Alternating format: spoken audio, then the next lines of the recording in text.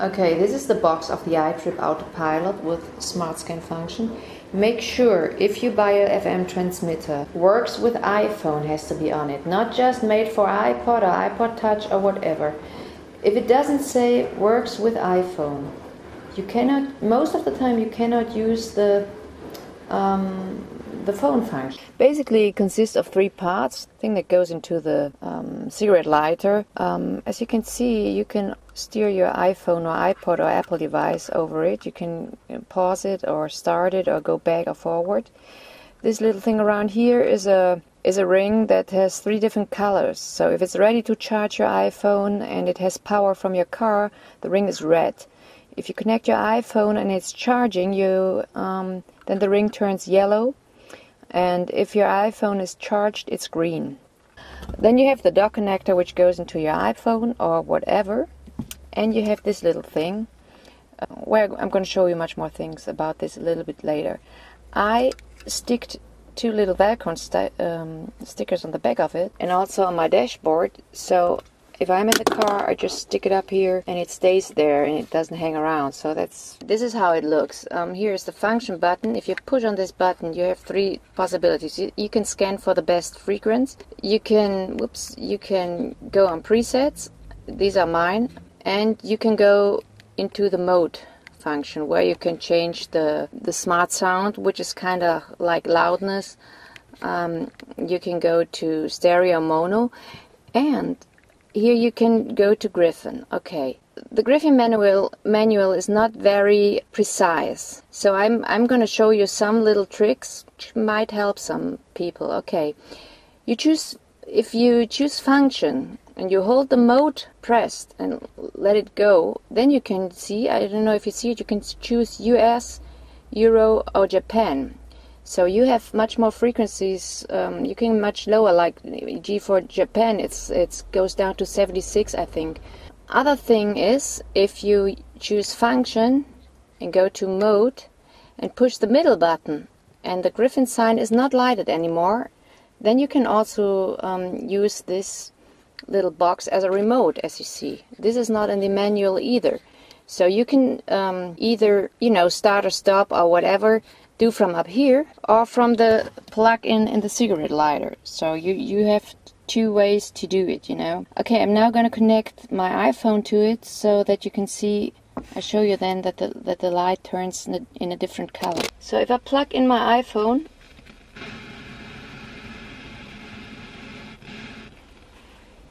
and hold it down here, there's a whole lot more of static noise.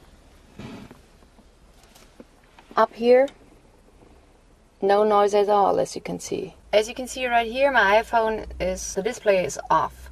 So I don't have to to touch the iPhone and switch the iPod function on. I just can go down here and say start. So, bang, here it is. And I think the sound is pretty good too. So I have no static noise.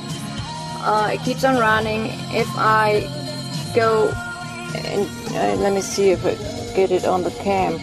If I go to the next tile, I can go up here, get the next tile,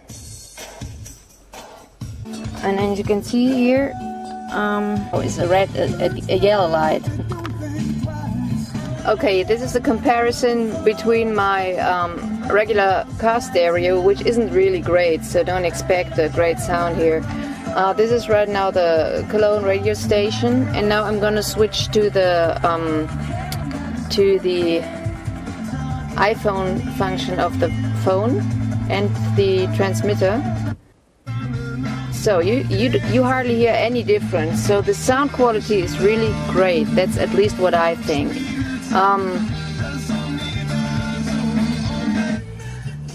You can also navigate, I have the Navigon software on it.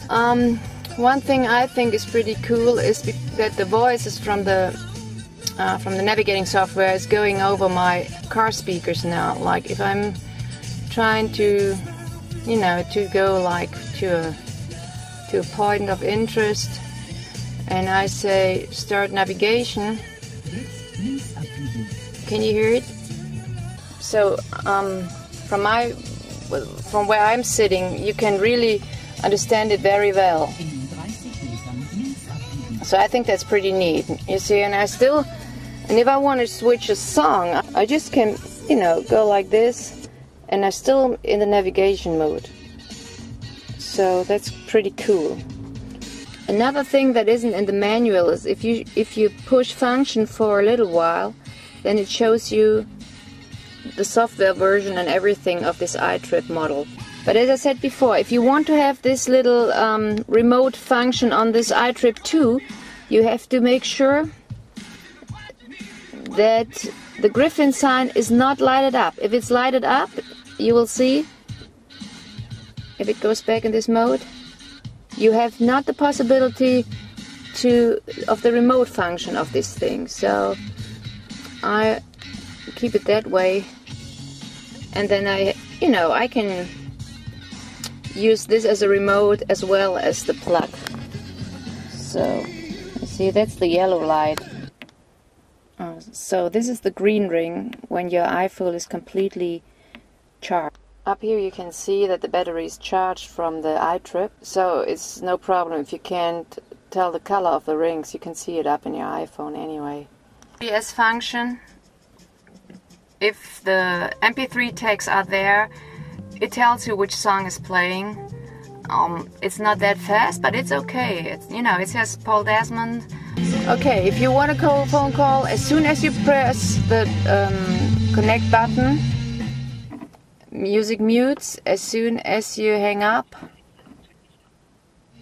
music comes back. So that works great too, you see. That's the end of my review. I hope you liked it and I could show you some new stuff, and maybe, you could make up your mind if this is a device for you or not. It's definitely a device for me because I think it works great. So, see you next time. So long.